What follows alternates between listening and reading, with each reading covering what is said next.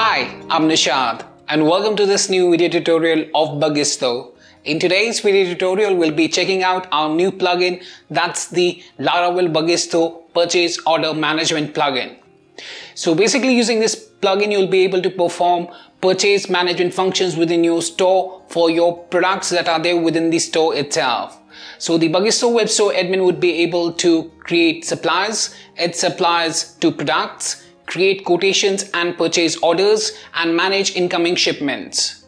Apart from that, you'll also be able to set up the procurement method as automatic or manual. In the case of automatic procurement, the purchase orders or the quotation would be created in a draft format whenever a product goes into low stock there. And in case of the manual procurement, the admin would be able to create the quotations on the backend panel there using the manual method itself. So in today's video tutorial, we'll be checking out the workflow of this particular plugin at the backend there of the admin in the admin backend panel of the Bagisto itself, and we'll be checking out how the admin would be able to create suppliers, add suppliers to products, how the admin would be able to add additional attributes for the quotations, how to create the quotations and how to confirm the quotations, how to create the purchase orders, and how to manage the incoming shipments and products in the admin backend panel there.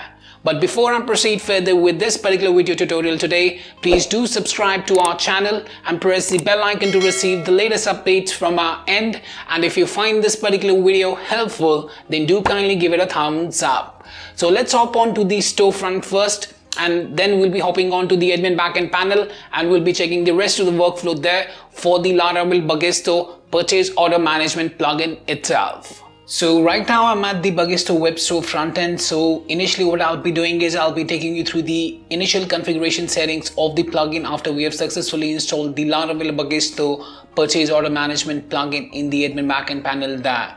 So for the same, let's hop on to the admin backend panel first and let's see the initial configuration that are required for the plugin in the first place, and then we'll be seeing how to add the supplies, how to add the supplies to the products, and the rest of the functionality there in the admin backend panel for the respective plugin itself. So let's hop on to the admin backend panel now. So here I'm at the admin backend panel of the Bagisto itself. So I'll be entering the email, password, and tapping on the sign in button thereafter. And after the successful installation of the Laravel Bagisto Purchase Order Management plugin, what you need to do is you initially need to go to Configure section. So I'll go to Configure section, and here you'll find one option with the name Purchase Order. So you have to tap on that. After tapping on the Purchase Order under the Configure option here, you'll have two different settings. One is the setting option and one is the general settings there for the purchase order itself. So under the settings, we have the package settings. As you can see, the package settings, and here you'll be able to allow the purchase order package. So you have to enable this option, and enabling this option would bring up the purchase order side panel option here on the left hand side, as you can see where I'm hovering my mouse right now. So allowing the purchase order package would bring up the purchase order menu option here on the left hand side panel of the admin backend panel there. Now let's hop on to the general settings. Under the general settings, we have the general option and the email options. Under the general option, we'll be able to set up the procurement method as manual or automatic. In case of manual procurement, you'll be able to generate the quotations manually, and you'll be able to confirm those quotations to create the purchase orders there for the products itself. Otherwise, in the automatic procurement method, it will trigger a draft purchase order to buy the required purchase order quantities to the suppliers there.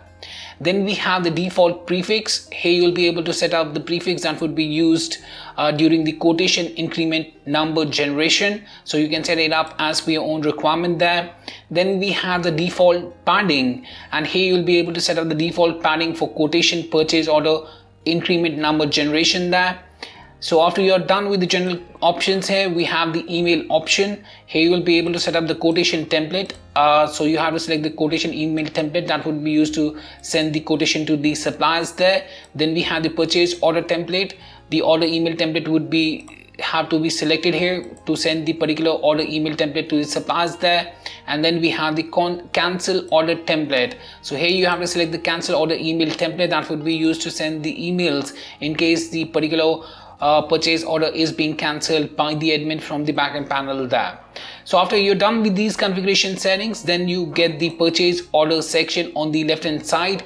So under the purchase order section, the admin would be able to add the suppliers, basically add the additional what we say as the attributes for the quotations there. Apart from that, the admin would be able to generate the quotations, confirm the quotations, and basically generate the purchase orders and manage the incoming shipments and the products under this particular section. So let's get ahead and let's see what different sections do we have under the purchase order section here. So under the purchase order, we have quotations, purchase order, incoming shipments, incoming products, manage suppliers, and manage attributes. So the very first thing that we will be seeing is how to manage the suppliers, or how to add the suppliers in the first place under the purchase orders here. To do so, I'll just tap here on the manage suppliers section, and here you can see that I've already added one supplier here with the name John Doe and email john@webcool.com with the company as Webcool, telephone number, zip code, and here you can see that the supplier is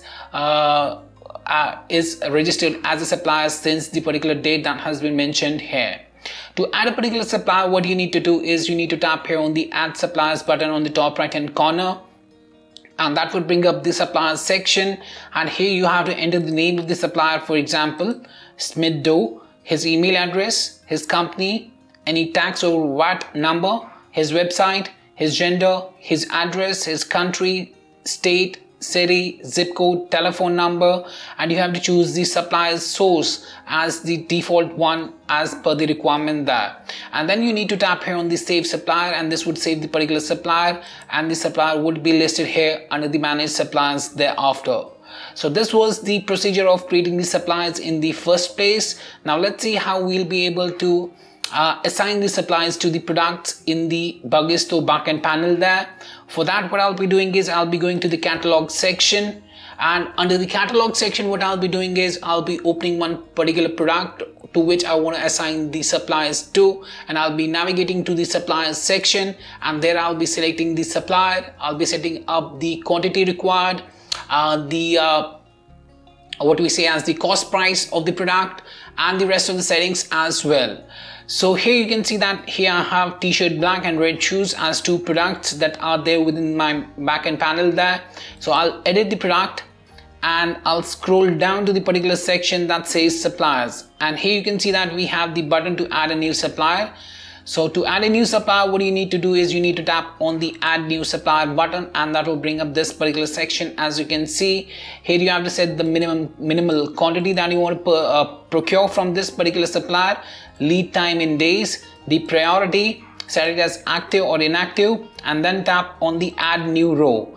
Under the add new row, you have to enter the product quantity and the cost price for the particular supplier there. Let me delete this out. So here you can see that we have selected John Doe, the supplier, set the particular quantity here, the lead time in days, the priority there, and we have set the quantity and the cost price of the product there. The same goes with the other product as well. If I tap here on the red shoes and I scroll down to the particular section, that's the supplier section. So here you can tap on the add new supplier button, select the supplier from the drop down, set the minimal quantity, lead time in days, the priority, tap on the add new row, set up the product quantity that you want to procure from this particular supplier, the cost price, and then you need to tap here on the save product button to save the particular supplier for the particular product. Now let's go back to the purchase order section. So that was how we can basically assign a particular supplier to a particular product there in the admin backend panel. And now let's see the rest of the options that we have in the what we say as the purchase order section. So here we are done with the manage suppliers. Now let's go to the manage attributes. Now under the manage attributes, you'll be able to add attributes for your quotations that you're going to send to the suppliers there. So this is the additional extra information that you want to send out, so you can create the additional attributes as per your own requirement there. To add a new attribute, you need to tap here on the add attribute button. Here you can see that I've already created one attribute with the name enter more details, and it's a text field, and I've set show in mail as yes, and the status is active. To add a new attribute, just tap here on the add attribute button, and set the attribute label, attribute code, choose the attribute type as text field, text area, date, yes, no, multiple select, drop down or media image. Choose to show in the supplier mail as well, so you can select it as a yes or a no as per your own requirement, and set the status for the same, and then tap on the save attribute button to save the particular attribute there. And then the particular attribute would be listed under the manage attributes section here. So this was how we can manage the attributes for the quotations there. Now let's hop on to the quotation section and let's see how the admin in the first place would be able to manually create the quotations in the first place. So for that, let's hop on to the quotation section. So under the quotations, you'll be able to manage the quotations. So to create a quotation, you have to tap here on the create new purchase order. That will bring up the quotation section. As you can see here, we have to select the source document. So we are creating the quotation manually, so I'll set it as manual quotation. I'll set a note, need to get more products as they are in low stock. As the note, we can set our note. Then under the please select a supplier, here we have to select a supplier. So I'll select a supplier. Right now we had only added one supplier, so that's why only one supplier is visible. And here for the quotation, you can see the additional attribute, enter more details. The same with the text field is visible here. So I'll enter details like products required, kindly send in.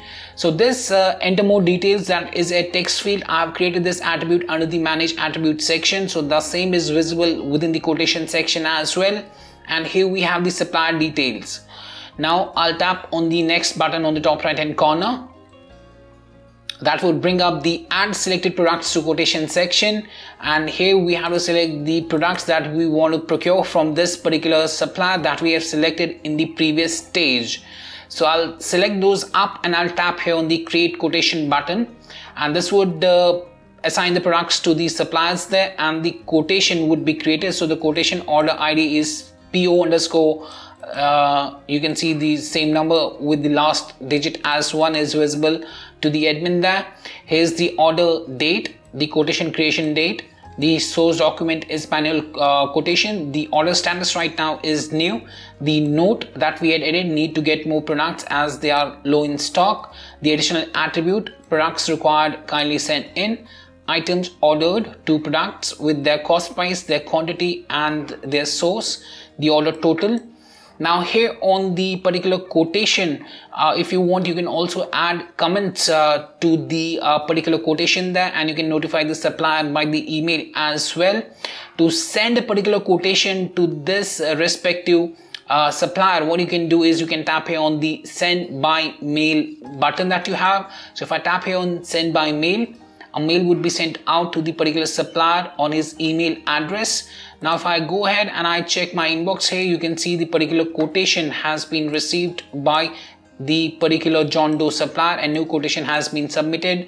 Quotation ID is visible here. As you can see, the particular note that we had added, the additional attribute that we had added, that was enter details with the text content that we had added, products required, kindly send in, is visible along with the products, their cost price, their quantity and the subtotal is visible to the supplier there.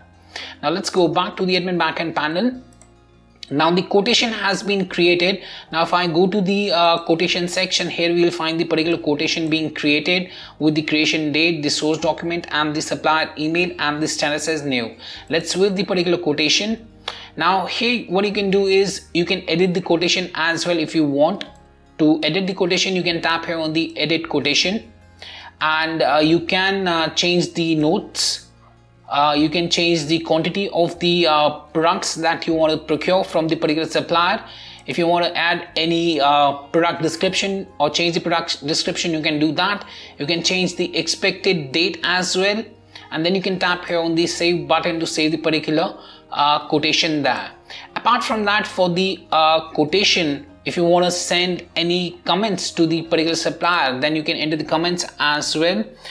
Sent in the quotation,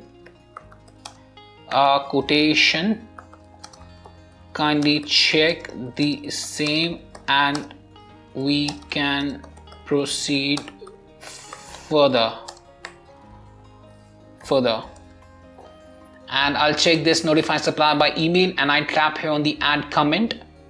So you'll see that an email would be sent out to the supplier there, and a comment would be added to the quotation as well. Here you can see that the supplier notified, status is new, sent in the quotation, kindly check the same, and we can proceed further. Now if I check my email, I can check the particular hello John Doe, new message for you related to the quotation ID, the message that was appended there, sent in the quotation, kindly check the same, and we can proceed further. Now let's go back. So this was how we can create a quotation, and the status right now for the created quotation is new. Now if the quotation is accepted by the admin there after the reply has been added by the supplier there, or the supplier has responded back using his email address, the particular comment would be, or the content of the email would be added here under the comment history. And after the admin recognizes that yes, the quotation is good to go, then the admin can confirm the quotation by tapping here on the confirm quotation button. So let's tap here on the confirm quotation button. This would confirm the quotation, and you can see that the order status has changed from new to confirmed. And here are the details. If you want, you can also enter more comments here, and you can notify the supplier by email as well as per the requirement there. So after we have confirmed the quotation would be removed from the quotation section and would be sent out to the purchase order section. So this is a purchase order now, and then the status is confirmed. We can view the purchase order as well. If I want, I can print the order details as well. I can check the quotation details as well, as you can see, with the additional attribute product description, the expected date as well. Now let's go back. Apart from that, if I want, I can edit the quotation as well, or the purchase order as well, by tapping here on the edit option, and I can make the changes as per the requirement there, and I can save the purchase order once again. Now let's come back to the purchase order section. So we have confirmed the purchase order. So after confirming the purchase order and sending the message to the particular supplier, the supplier would send in the products to the admin. So if I go to the after purchase order, let's go to the incoming shipments. Now under the incoming shipments, we can see the incoming shipments that are going to come to the admin there, and the supplier name with the scheduled date there. And you can see that it's ready to receive. I can tap here on the edit button, and within the incoming shipment we can see the scheduled date, the source, the picking status, ready to receive. And here for the incoming shipment, if I want, I can add or I can append any comment as per the requirement, and I can notify the supplier by email as well by selecting this option and tapping on the add comment button. Now apart from that, if I want, I can also change the scheduled date by tapping here and changing the scheduled receiving date and the time, and I can tap here on the update button, and the particular thing would be updated, as you can see here. Now after I've received the incoming shipment, the admin of the Bagisto web store, what he'll be able to do is, for example, I'd procured 2 products, t-shirt and the red shoes. Now I've received the t-shirt and the red shoes, and now what I can do is, after receiving the products, I can check whether I've received the correct quantity there and the products are okay and are not broken there. Then what I can do is I can update the stock there by tapping here on the update stock button, and you can see that the status for the one that I tapped on the update stock has been shown as received there. For example, for this one, the other one, if I'm having some issues, I can comment that out and I can send that comment to the respective supplier that the products were in the wrong what we say as or were broken there, and I need to replace them up. So I can again change the scheduled date here for receiving the rest of the shipment there, and after I've received the shipment, I can tap here on the update stock to update the particular stock there, and then the picking status would be changed from ready to receive to received, as you can see here. And this was the edit shipment section or the incoming shipment section. Then we have the incoming products. So after we have received the products, we can edit the particular incoming product section, and we can mark a closure for the particular what we say as the procurement that we have done from the supplier there. We can send the message to the supplier as well: products received, kindly close this close this. For example, we can notify the supplier, we can add the comment for the incoming product there, and this particular message would be sent to the particular supplier on his email there. So here you can see products received, kindly close this, and this is related to the quotation. That's the quotation number 1 for the purchase order 1 that was there. So this was about the incoming products. Similarly, you can go with the other one as well. For the incoming product, you can add the particular comment and you can notify the supplier that you have received the products in a good condition there, and the particular purchase order is good to be closed down now. So these were the sections under the purchase order, wherein we showed you how the admin would be able to create the suppliers, add the suppliers to the products, how to create the quotations, how to confirm the quotation to transfer it into the purchase orders, how to basically receive the incoming shipments and receive the incoming products there, and the rest of the workflow there.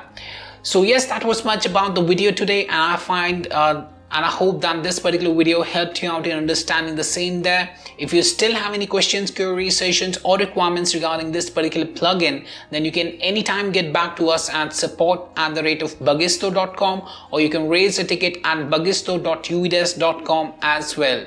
Apart from that, if you find this particular video helpful, then do kindly give it a thumbs up. And lastly, thanks for watching this particular video and have a great day ahead.